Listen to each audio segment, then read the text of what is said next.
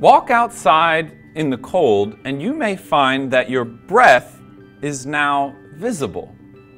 But why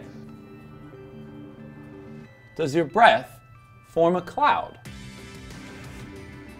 Hi everybody, my name is David Henry Wrigley and I am a traveling science show presenter with the Franklin Institute, and I am very excited today to share with you a phenomenon that I've noticed since I was very young.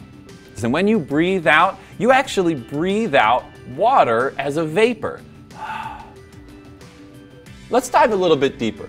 So, when we're breathing in and breathing out, there are hundreds of different chemical elements that are in our breath. But the most important thing that we're breathing in and out, if we're going to be able to see our breath, is something we can call condensation nuclei.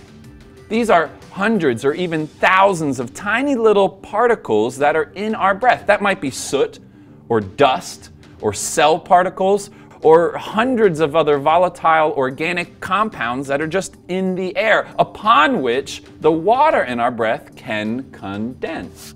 Let's say you're in Antarctica. It's very cold there, but it's also got very clean air.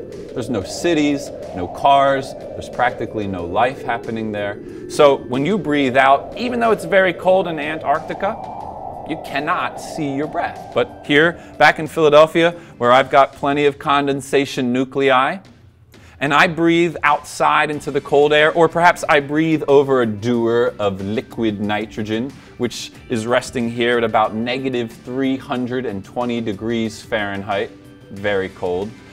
The water in my breath can condense upon those nuclei and form a cloud of my design.